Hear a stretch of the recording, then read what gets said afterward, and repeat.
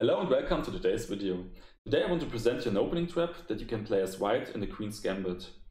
The trap is known as the Rubinstein Trap, named after Akiba Rubinstein, a Polish grandmaster who is considered to have been one of the strongest players never to have become world chess champion. In his youth he beat, for example, players like Capablanca and Schlechter, and yeah, he was even scheduled for a world chess championship match against Emanuel Lasker in 1914. But unfortunately, because of the outbreak of World War I, the match had to be cancelled. Well, but let's go back to the trap.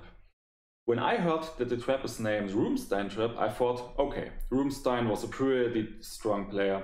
He probably would have beaten many players in this variation, and so he got credit for his good games, right? But to be absolutely honest, the completely opposite is the case. Rubinstein lost 2 games because of the trap. Can you imagine a player that is fighting for the World Championship title losing 2 games to a simple trap like this? Well, I was confused, but yeah. On the other hand, think about it. If a strong player like Rubinstein could fall for the trap twice, then your opponents should be able to fall for it at least once. Or what do you think? Well, you can see the critical position already on the board. It's white to move and win right at the spot.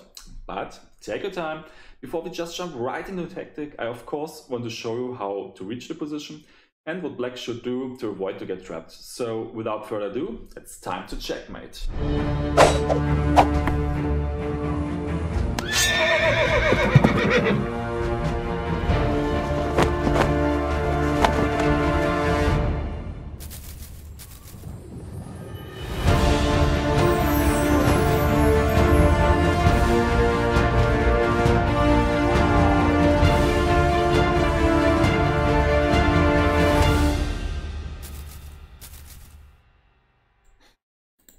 So the game that we are following is a game between Alexander Alekhine and Akiba Rubinstein, 2 of the best chess players who ever lived on this planet.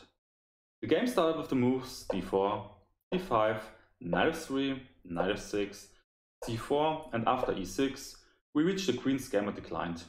Here white decided to play bishop g5, pinning the knight on f6 and putting some pressure on black's pawn on d5. Now we will see some normal developing moves by both sides. Knight b to d7, e3, bishop e7, knight c3, castling, and rook c1. The reason behind rook c1 is that white argues, well, you know, at a certain point I will take the pawn on d5, and then it's probably good to have a rook on a semi-open c-file. Black played the move rook to e8, and he says, well, you can take the pawn on d5, because if I will take it back, then my rook will get a semi-open e-file. So both players are just playing good moves up to this point, and here white continues developing by playing queen to c2. a6, white grabbed the pawn on d5, black recaptured, bishop d3, c6, castling, and this is probably the first critical position. Here black decided to play knight to e4, and I believe that this could probably be the first slight mistake. I checked my database and it seems that players nowadays prefer to move knight to f8. For example, there's a grandmaster named Balashov who had many games in this position, and I just want to show you an example game by him that went on with the moves rook to e1. And now black is ready to jump in with the knight to e4, and after some exchanges, white put his knight back to d2 and black protected the pawn on f5. Here white decided to attack the center right away with f3 and black took the pawn. Black developed his light square bishop with the idea of probably bringing it to the d5 square and at the same time protecting black's king from any attacks of the white queen.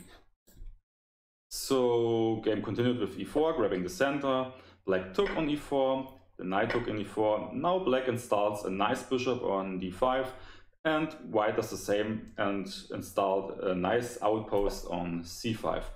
And in this position both players agreed to a draw, and if you think about the position, then I would say that this is probably a fair result, because I think the position is roughly equal. So let's go back to the main game. in the main game, black played the move knight e4. And as already mentioned, I think that this is probably a slight mistake, and the reason is that after bishop f4, black's best move is probably just to jump back with the knight to f6. Why is it? Well, right in the moment, there are 3 pieces attacking the knight on e4, and well, how do you protect it? If you play a move like knight d to f6, well, then white just simply grabs the knight, and after some exchanges, black can try to attack the queen and the bishop at the same time with a move like bishop to d6, but after queen d3 and the bishop trade on f4, well, we reach a position where I think that white is slightly better. I have to admit that it's not a big advantage. I mean, okay, just to be clear, white is right now up a pawn, but it's an isolated pawn on the d file, so black can easily attack it by probably putting a queen on d5 and starting bringing the rooks on the d file, you know. So it's probably not that easy for white to defend the pawn, and if you look at the pawn structure, then white also got a double pawn. But on the other hand, white is up a pawn, and I think this should be enough for a small advantage for white. So yeah, let's go back to the game. In the game, Rubinstein now played a big blunder. He played the move f5. And I would advise you to pause the video and try to think about the position and why this is a blunder. Try to find a move for white that wins white on the spot. I'll give you 3 seconds to pause the video. 1, 2, 3.